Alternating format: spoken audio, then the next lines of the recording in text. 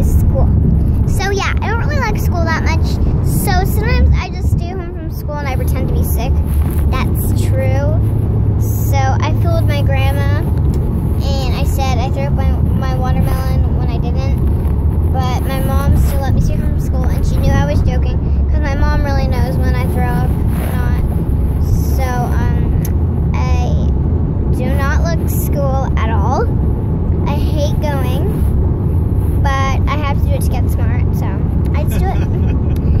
And I have lots of friends in class, but I know I have best friends and I want to stay with them, but like I don't want to go to school because I don't like my teacher.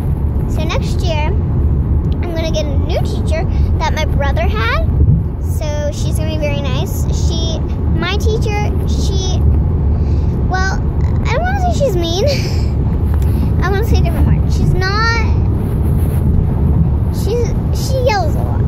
That's what I don't like. She yells. And I don't like that so much.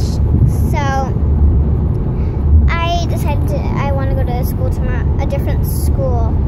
So tomorrow we don't have school. So yeah. We only have 2 more weeks of school, I think. So I'm happy. Really happy. And then it's summer break. So for summer break, I'm doing a veterinarian camp. It's where we take care of animals.